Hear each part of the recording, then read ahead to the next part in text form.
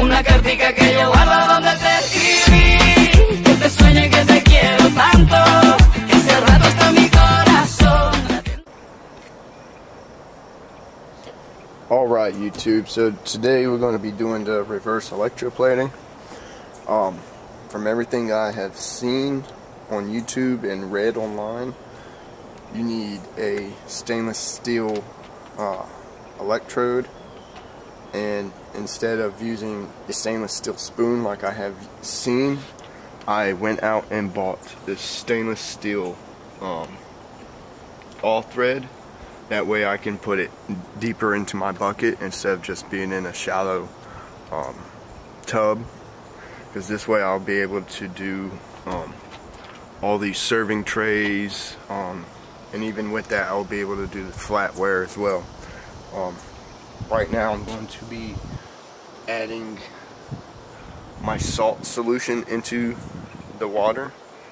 This will make it to where it puts electrolytes into the water that allows it to conduct electricity.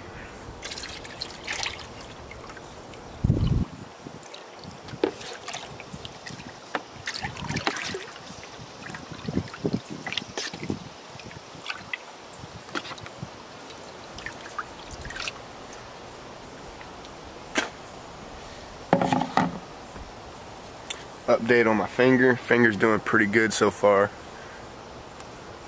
Alright. Now I'm going to attach the negative to my stainless steel. And then I will attach the positive to my silver plate. With that, it should activate. I don't think my charger's on. Let's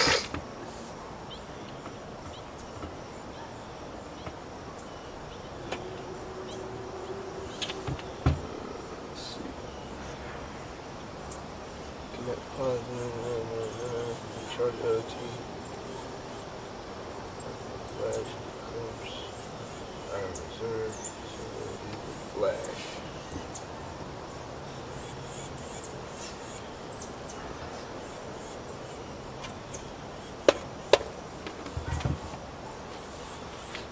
So far, no reaction. Let's see if I can get it onto a better. Let's see if these are actually conducting.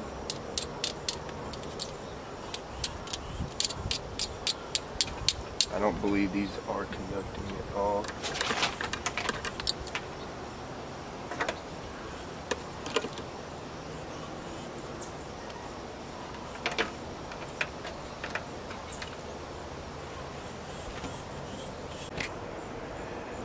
Alright guys, so I switched out what I was using to reverse electroplate. This, I'm not sure if it is actual silver on it, because I got no reaction. I put in a different piece and I started to get a reaction immediately. See the bubbles coming up?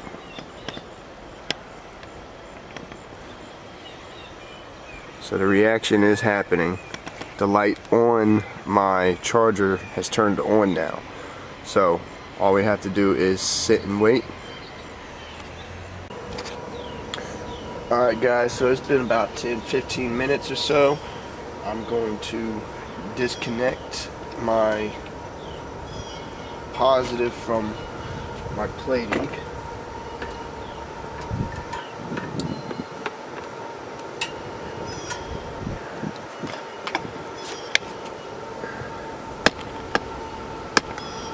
And I'm going to, sorry, moving the camera guys so you can see. Sorry I'm outside, I just don't want to do this in the house.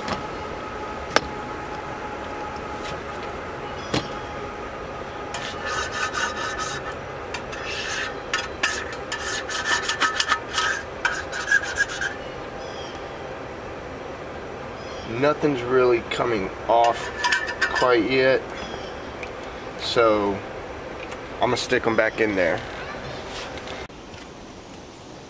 Alright guys, so we're back. I've left this in for it's been a little while.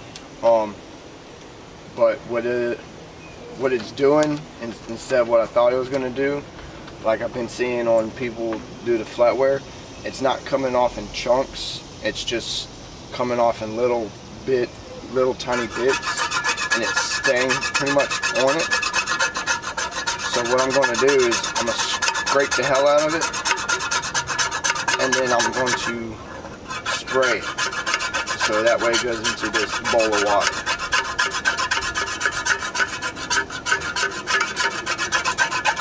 I would be doing this over what it's already sitting in, but it's such a big tub of water, I don't want to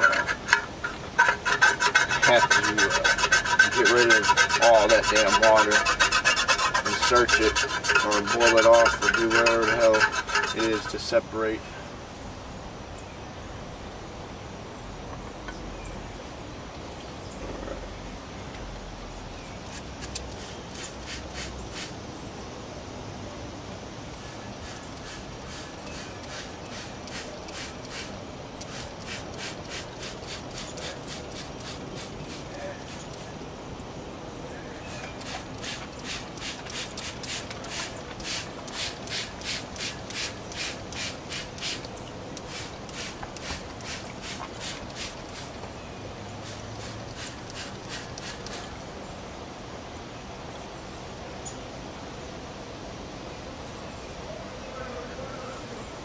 Alright.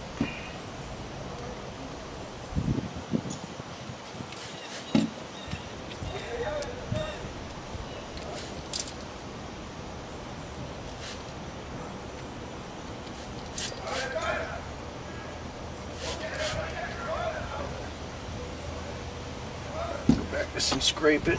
It's probably going to take a long time to do this. So, what I'm going to do is I'm gonna hook up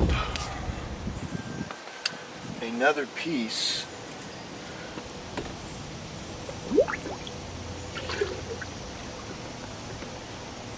into the solution.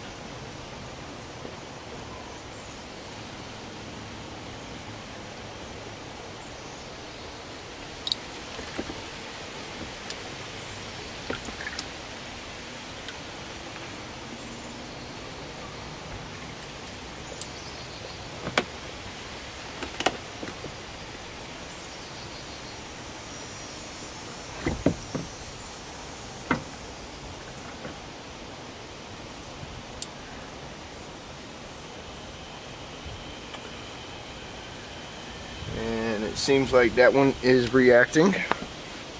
Good. Let me get back to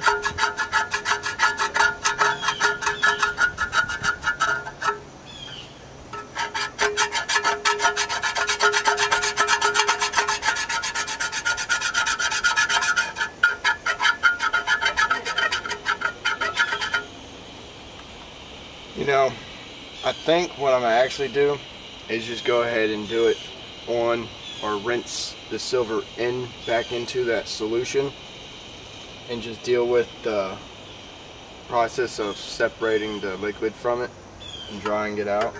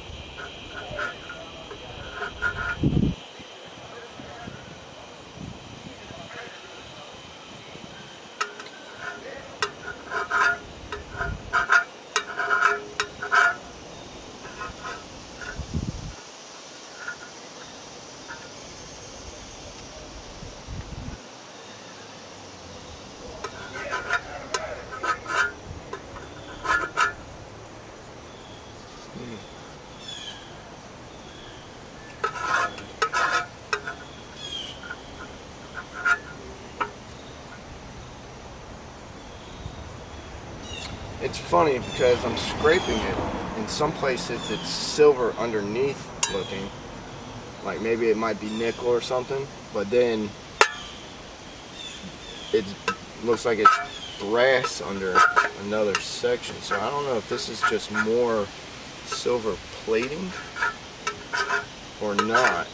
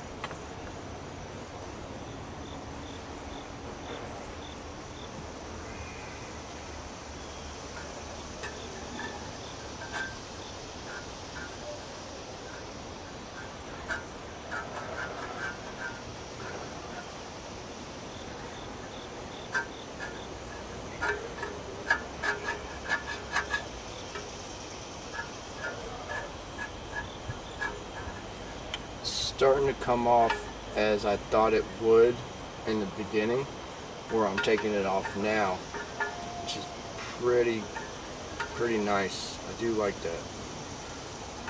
That means it's going to be easier to process.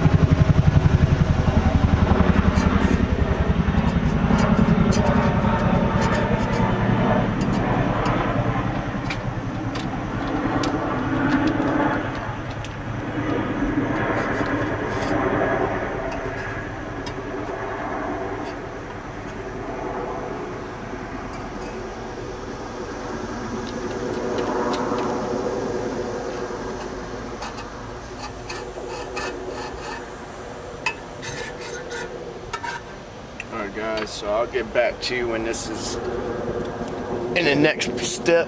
So, alright guys, so what I just did is I ended up going to the store and picking up a Brillo pad, and what I'm gonna just do is when it's done being in the process with a stainless steel reverse electroplate, I'll just sit it in here and run the Brillo pad over it. Yeah, it's a little bit more work with the water, but I think it's going to be the fastest way to get rid of, or not get rid of, but to scrape it off and collect it into something with these big pieces like this. I'm going to end up dumping this back into the solution and run it again. And we'll take a look at the picture, see how far along it's going. Alright.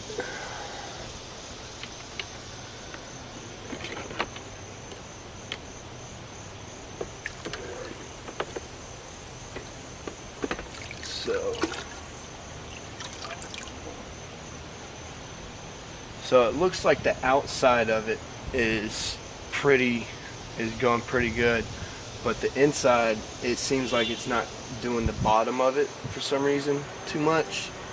I couldn't tell you what that could be from, but what we're going to do is we're going to just take it and we're going to bring it over here. Set the camera up over at this one.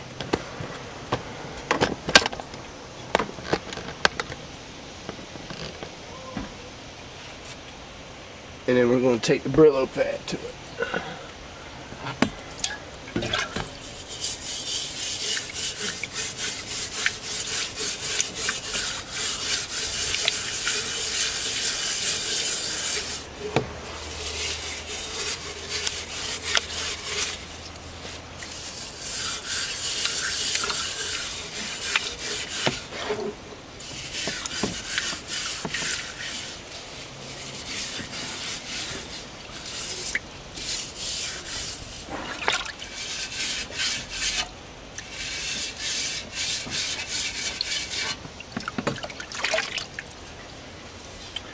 So what it looks like to me is it's not coming off too well right now.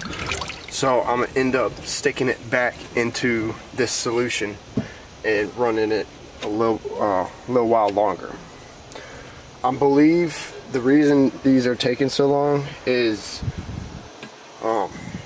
it's a big container running this process. On top of that, these are much bigger pieces than just a single piece of flatware. So I'm gonna put this back in the solution and I'll come back to you guys. Alright YouTube, so I've been scraping at this a little bit after I left it in for another hour or so. It's, for the most part, all of it's coming off fairly easy. This one is a copper piece instead of a brass underneath. So I'm gonna get to it and keep scraping all the silver off.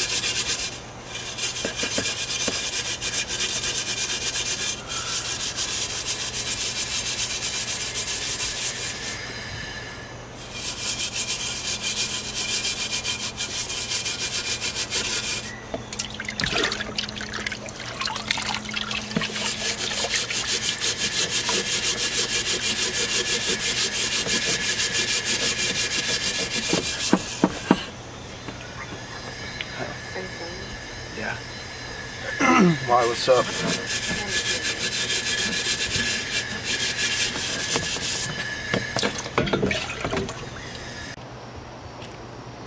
Alright guys, so I've filtered out most of the water out of there. I'm going to do some more filtering out. There is still some silver on these. Honestly, I'm not sure if that much silver is worth having it to dip back in when I could be putting a whole nother piece in. This one I probably will. I'm not sure if this silver stuff right here is silver though. I believe that is a nickel plating under the silver plating. I'm not totally sure on that though, so I will be doing this piece again. That and to help get this other stuff off as well. This one I'm probably going to not do again as well. Same reason for the jug. Cool thing is that all three of these are copper, so I'll be able to take these to the scrapyard and get dirty copper price for it. And I'm pretty sure that's $1 to $1.50 a pound, give or take. The real problem is probably going to be filtering this, just because it's way more than the other one that I had to filter. But from what I'm seeing in this one, I got a good amount. I don't know if you can really see it that well. Alright, that's a good spot. That white or lighter area is an empty spot. Everything around that though is what I've taken off. And there's probably a mixture of a little bit of copper, and maybe if that is a nickel plating as well. I know y'all can't really see it on there, but I'll come back to you when I have filtered out more of this water. Alright guys, later. Alright guys, so we're back, and instead of just filtering all that out, I didn't want to chance it all being floating and stuff because I couldn't see into there. So what I did is I just poured, I'd probably say a few cups of hydrochloric acid in there. And once I did that, it cleared it up right away. Hopefully, while that acid is in there, it eats away all that other base metal that possibly came off with all that other silver. Same thing with this one, but I put far less in. It cleared it right up even more than it was.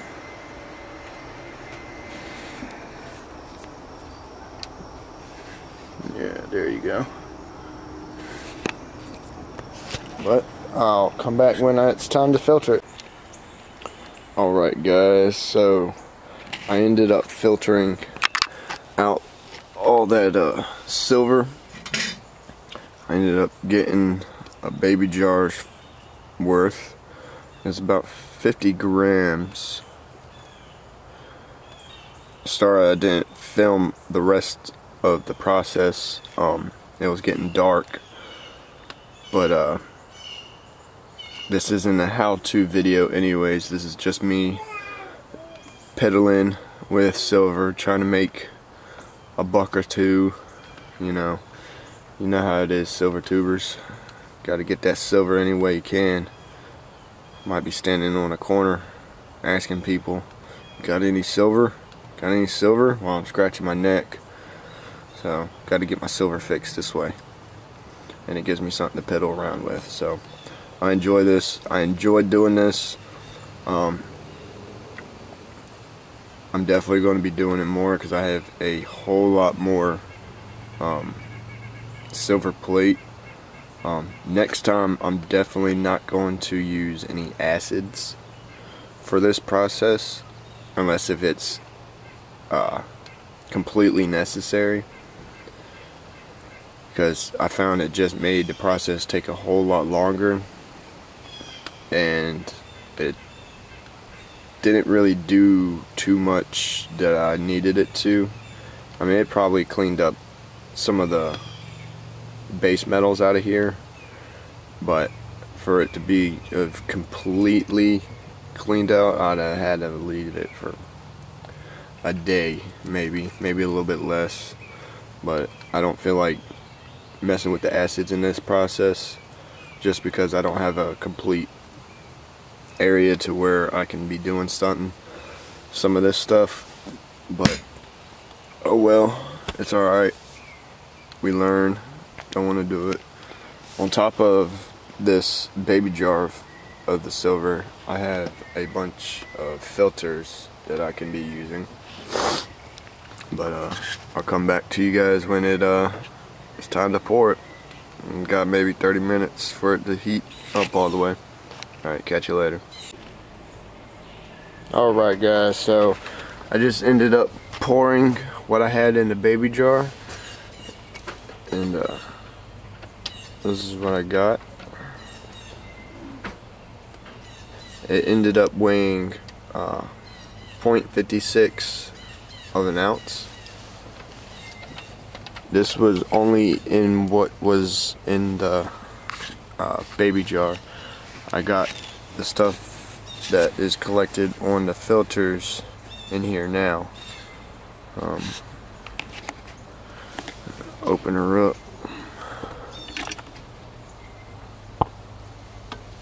A little combustion in there.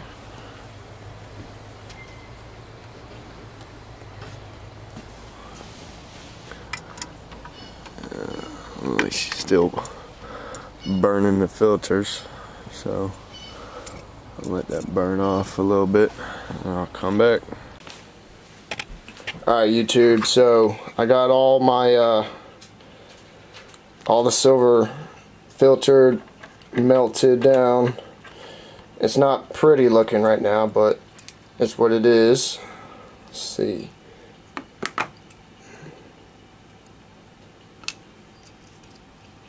Oh, that didn't register as nothing.